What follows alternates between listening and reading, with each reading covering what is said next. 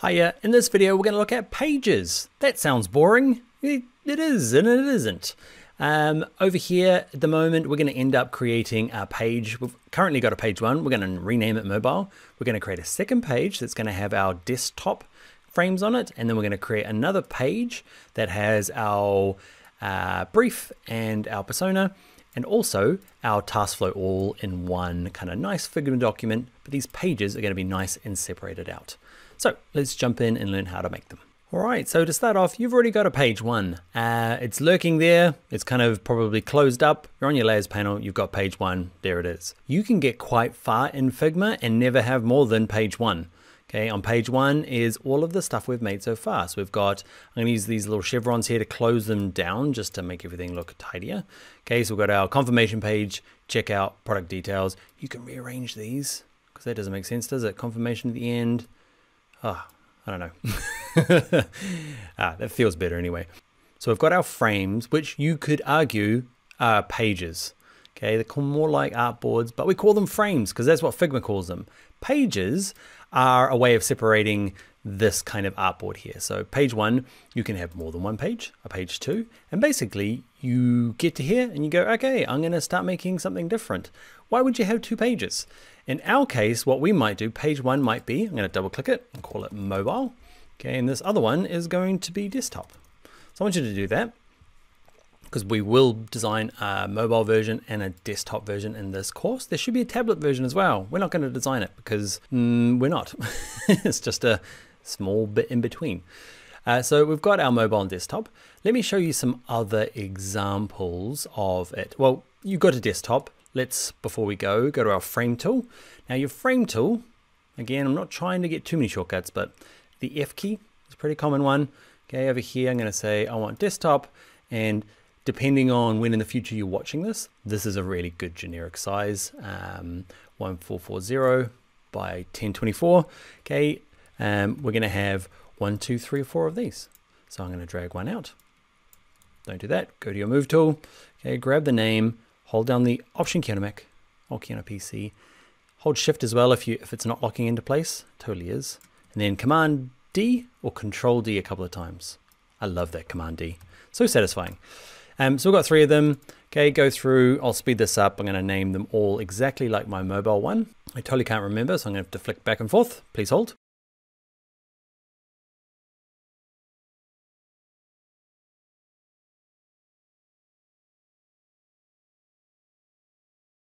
Yep, that was a painful copy and paste. Okay, so that's a good use of pages. There's no reason why you can't just have them underneath here, but you will see before you get too far, they end up looking like this. Let's have a look. That is my mobile one later in this course. Just stuff ends up everywhere. And it's not pretty, okay? But it's truthful or honest. It's an honest file, that's what that is. So other use cases is, we're gonna do it in this version as well, is often you'll put another page with things like your task flow and persona. We'll do that in a second. Okay, also, let's have a look. I'll show you now because you'll have opened up some of the stuff from the community. Remember we looked at these unicons, uni-icons, whatever they are. Okay, over here, maybe I flicked through it. Maybe I didn't, I can't remember. But you might have noticed that I kind of might have gone to layers and I might have popped that down because I'm like, oh, there's pages and there's cover and there's unicorns. I want to say unicorn so bad. Okay, and that's how I found it. These are different pages within this one. This one here is just acting as a cover or a thumbnail. Okay, and there's where all the good stuff is. It gets even more hardcore. Let's look at something a bit more big. Okay, I'm at the home. I'm over here at community and I'm at explore. I'm gonna find anyone. Let's try this one. So Microsoft Teams is liable to be massive. Let's open it up. It's going to be big. If you've got a slow internet connection and it's a big kit, okay, or a big Figma file, it might take a long time to download. I've got kind of rural broadband. It goes okay. It's on a mobile device, so that's okay. Okay, what you'll find is, can you see in this one, is you might get to here and go, that's not that useful. Where's all the rest of it? It's in here, where all the pages are, okay, and you'll notice that there's a cover page. Great. General information. Okay, they've created a page with nothing on it just to make it easy over here. Can you see this one doesn't do anything? This one here is where we get started. There's a bit of documentation on it, resources, what else, things to download. So you can see it's quite a complex one. The changelog, let's have a look at, I bet you there's more here. Look how many pages this one has. Loads. Okay, let's peek at a bit of them. The layouts, the avatars, the icons. So, you know, at the end of this course, we're not going to be creating a full, this would be called a design system. It's called a UI kit.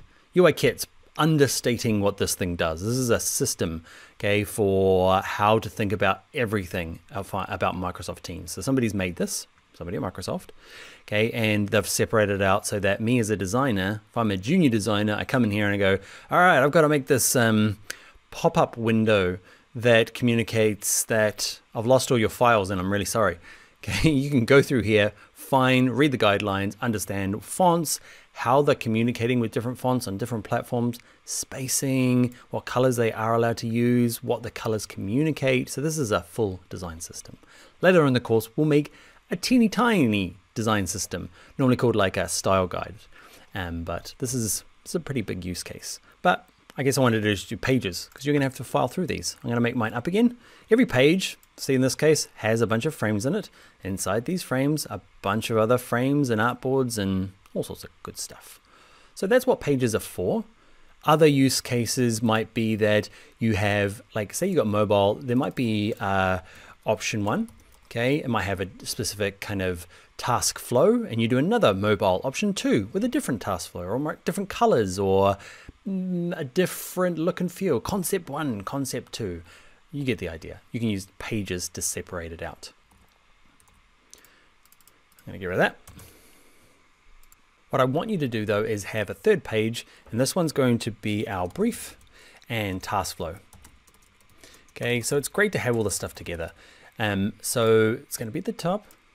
Okay, and in here I want you to bring in the screenshot or the JPEG or however you got your persona earlier on in the course. Okay, I got mine here, so I'm going to copy and paste this. Yours will be slightly different. I'm kind of building this functionality for you, but earlier in the course, I would have shown you how to create your own persona.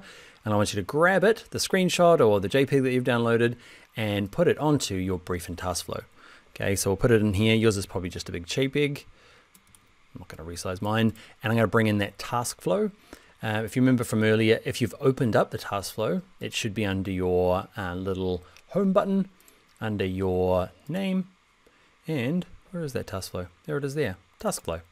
If you haven't opened it, remember, go back there, go to your name, go to drafts, go to import, and the task flow is in your exercise files. There it is there.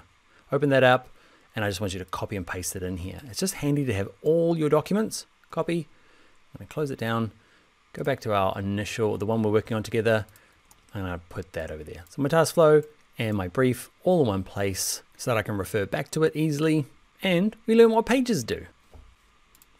Simple. All right, do those things and I will see you in the next video. All right, that is it. I hope you enjoyed the video. Consider giving it a thumbs uppy likey thing, and also consider subscribing to the channel. I've got lots more Figma tutorials here. Also, if you do want to go further with Figma, I've got a full course called Figma Essentials. Check out the card up here or link in the description. All right, bye for now.